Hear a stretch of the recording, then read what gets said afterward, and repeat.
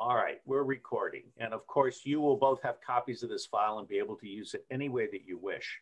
I'm honored to welcome back Sheriff Richard Mack, the founder of the Constitutional Sheriffs and Peace Officers Association, and also Sheriff Brad Rogers, who is today an elected commissioner. They are the best representatives of what has been called by the Wall Street movement and some very, very concerned deep state actors, the sheriff's movement. These men have had the temerity to suggest that the elected sheriff is the highest law enforcement authority in any given county and can, with deputized citizens, say no to corrupt federal, state, and local officials who seek to betray the public interest. I am moved and inspired by both of these men. I'm going to start by just showing a statement that I've written because I am a former spy. I have worked with blackmail. I have worked with bribery. I have worked with brainwashing, if you will. This is very, very real stuff.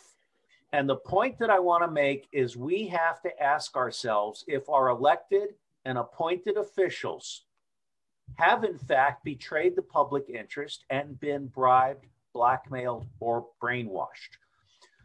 Sheriff Richard Mack, you created COSPO, but I want to start with Sheriff Brad Rogers, and I want to just show very quickly his brilliant, brilliant statement, which I think is right up there with Tom Paine's common sense.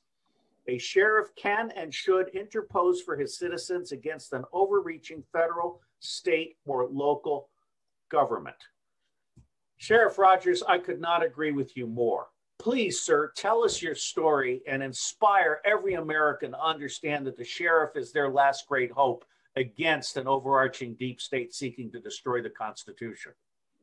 Well, thanks. It's great to be on the show. And let me just say that I learned a lot of being a constitutional sheriff from Richard Mack.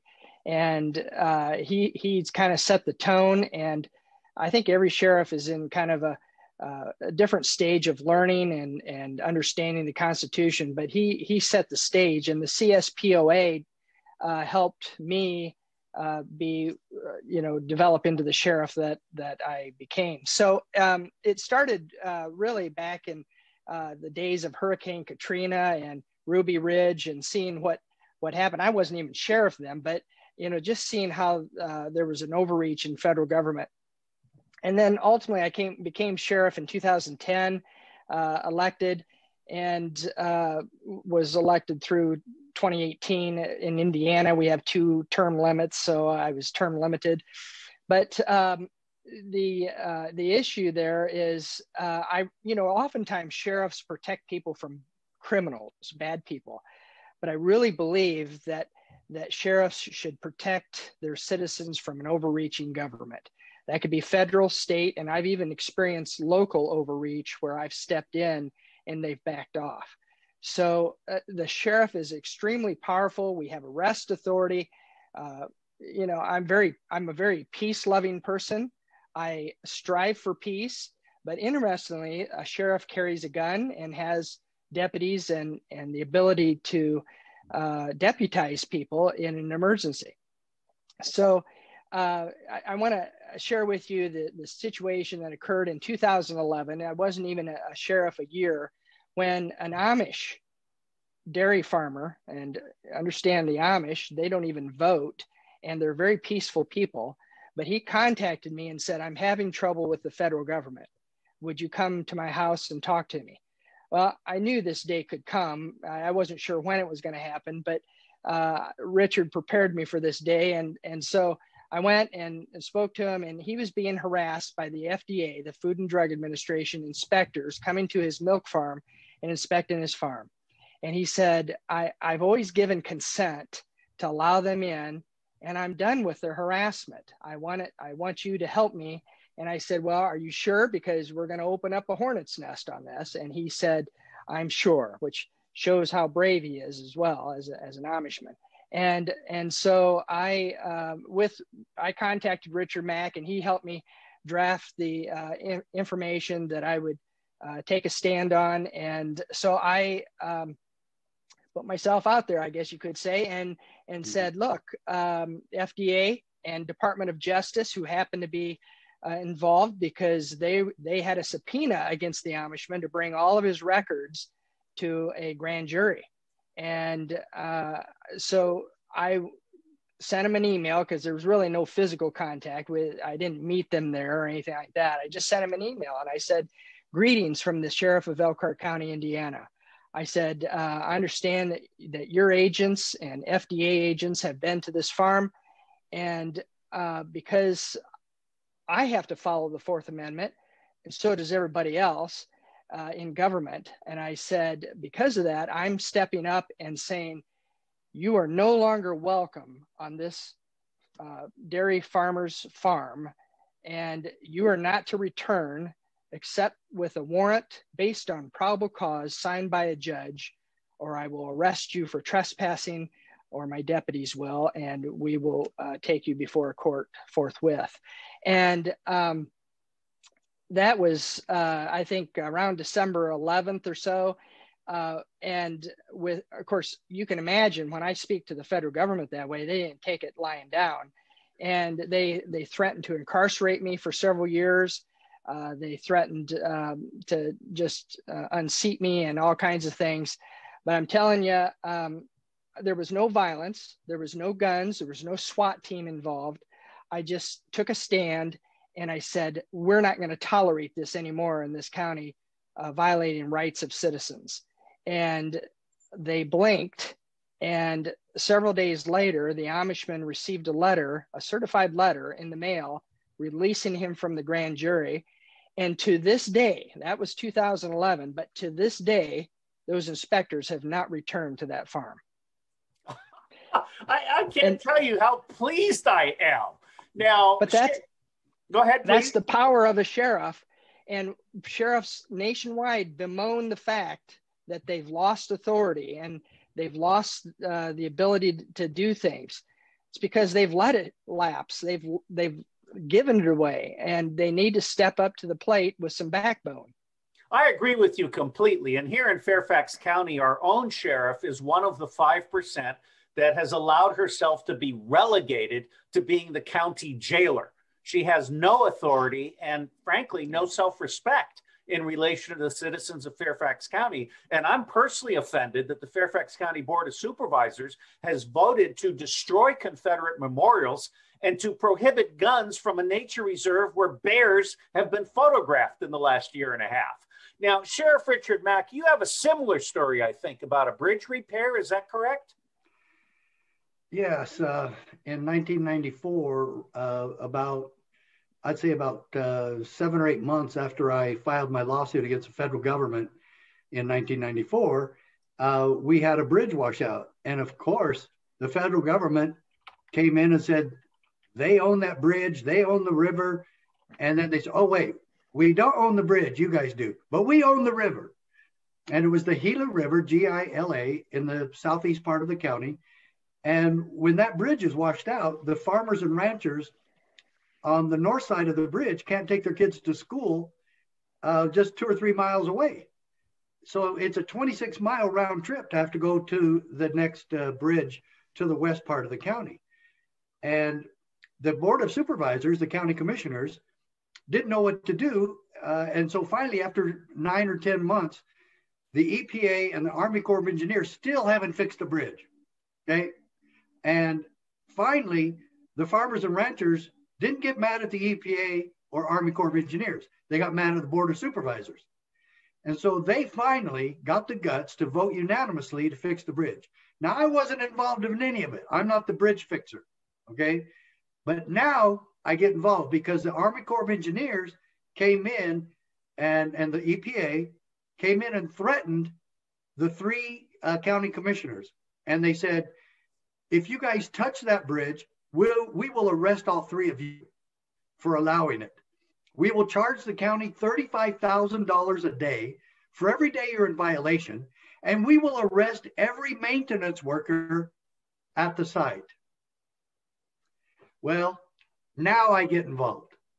And so I called the Army Corps of Engineers and the EPA people in, and I said, look, I don't know if you guys have already heard, but I'm kind of crazy. I'm already suing the Clinton administration on the Brady bill, and we have to follow the Constitution. When I ran for office, I said, we will follow the Constitution in this county.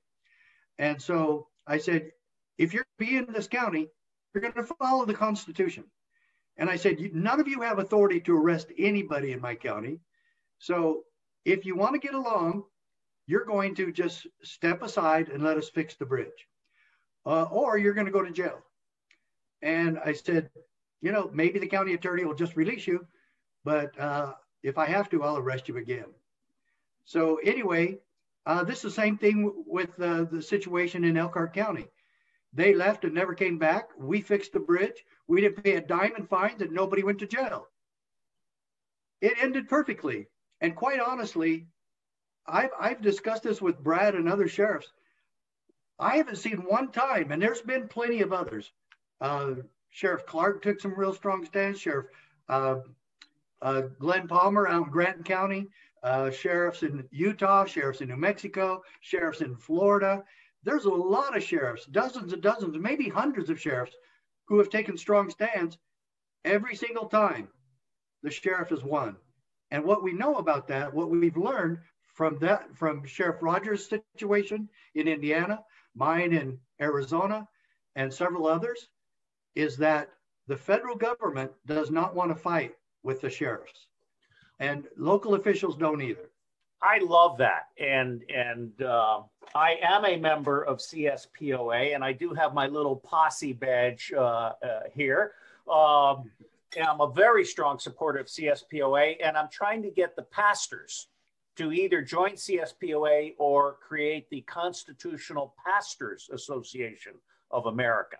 And I've reached out to Reverend Bill Owens and a couple of other pastors, Chuck Baldwin. I believe that between the sheriffs, the pastors, and perhaps the local magistrates, there is a new movement of local constitutional authority. I think you both have done a superb job. I'd like to honor Brad Rogers and ask him if he has any parting words, and then Sheriff Mack, the last word will go to you. Well, thank you. Just remember that if you're a sheriff or even a sheriff's deputy, when we raise our right hand and we take an oath of office, it's not to arrest bad guys or write speeding tickets. Oh yeah, those are parts of the job by law that we can do. But we take an oath to uphold and defend the Constitution to the best of our ability, so help me God. And that is our promise. Now, people say, well, you don't have a right to pick and choose what law you enforce and this and that. Well, listen, I didn't check my mind at the door. And that oath that was put in place by our founding fathers knew how important it was that every component, every branch of government, every public servant take that oath, because there's going to be evil men. There's going to be people who make mistakes like you and I, we can make mistakes. But if we all promise that, then the Constitution will stand. And I'm telling you, whether you're a sheriff of a small town or small county, or a sheriff of a huge county, you wield a lot of authority, and that oath is very important. And I highly recommend that you check out cspoa.org, the Constitutional Sheriffs and Peace Officers Association. Join it, come to our conferences. We're not suggesting that everybody is a constitutional expert, nor is every day a constitutional crisis. We're not suggesting that. But there are those times, those watershed moments that will come across your path that you can make a big difference. And it all starts with you. I think that's a wonderful lead into our close. And I just want to, before I ask Sheriff Mack to close us out, I want to emphasize that as a CIA spy, as the founding senior civilian who created the Marine Corps intelligence activity, and as the top nonfiction reviewer reading across 98 categories with multiple websites, including 2 focused on satanic pedophilia and on Wall Street crime, I absolutely guarantee you that a majority of our federal, state, and local officials have been compromised by powers that do not have the public interest in mind. Sheriff Mack, the last word to you, sir. Well, you can see what America would be like today if we had sheriffs in every state like Brad Rogers. Because one part that he just brought up about us taking the oath and picking and choosing. Well, the picking and choosing is the oath. The argument is over about what we can pick and choose when we took the oath. We have to pick and choose the Constitution. If there's a law that's not constitutional, I can't enforce it. I swore an oath that I would not. And they said, well, only the Supreme Court can decide that. No, the Supreme Court did not take my oath for me. I did. I took it. I'm responsible for it. When I take that oath, it presupposes that I will know and understand the Constitution, and I will enforce it as such, just as the Founding Fathers intended. So I love what Brad said. We must all, in local governments, especially the sheriffs, enforce the Constitution. Put liberty first. And I will reiterate what Sheriff Rogers said, County Commissioner Rogers said. Everyone in this country can join the CSPOA. You don't have to be a sheriff or deputy. We need citizens part of this. The sheriff works for you.